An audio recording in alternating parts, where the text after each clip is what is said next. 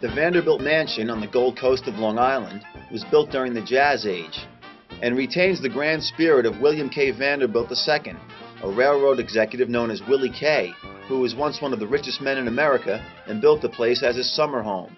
Willie K. was a yachtsman and an avid motorist who liked to race on the private motor parkway he built for himself from New York City out toward this 43-acre estate overlooking Long Island Sound, where he entertained royalty, movie stars, and lions of industry.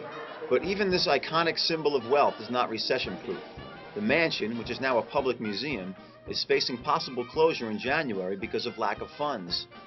Yes, the Vanderbilt has hit rock bottom, and now donation boxes sit under the portraits and statues of Willie K. and his great-grandfather, Cornelius Vanderbilt, who built a little thing called Grand Central Terminal. The biggest donation box sits in the museum courtyard. A Lincoln Navigator owned by the museum's chairman, Stephen Gittleman.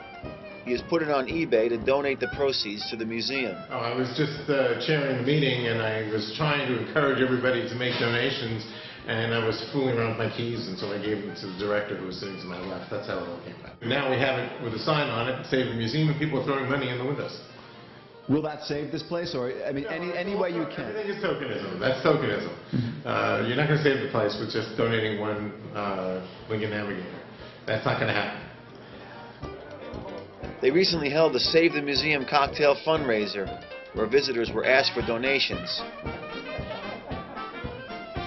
I don't know, this isn't the Vanderbilts anymore, this is the people of Suffolk County. So it's important to keep it. We have something in the area of 70,000 children who come here each year for school programs. What would Willie K. do? Willie K? How would he keep it? Oh, I know what Willie K. would have done. He would have gone out and he would have borrowed it. I think Willie K. probably just would have decided he'd go sailing and worry about it when he got back.